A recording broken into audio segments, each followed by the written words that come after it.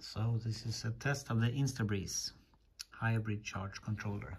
Just some small daylight coming in, and we have 190 milliwatts. So let's get some sun. That will add up to 2.3 volts.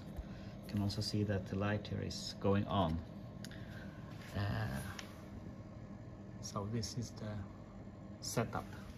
And then let's get some air.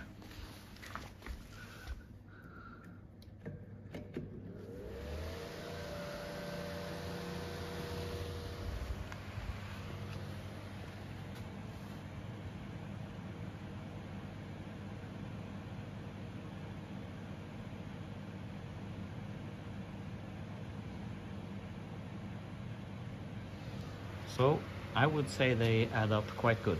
I will try this in real wind, and of course add a battery. Small downside on this one is if we add a battery, this will light. So then you don't know if you get solar or wind, because it's always on. 3 lights would have been perfect, or even 4. 1 for sun, 1 for wind, 1 for battery, and 1 of course for braking.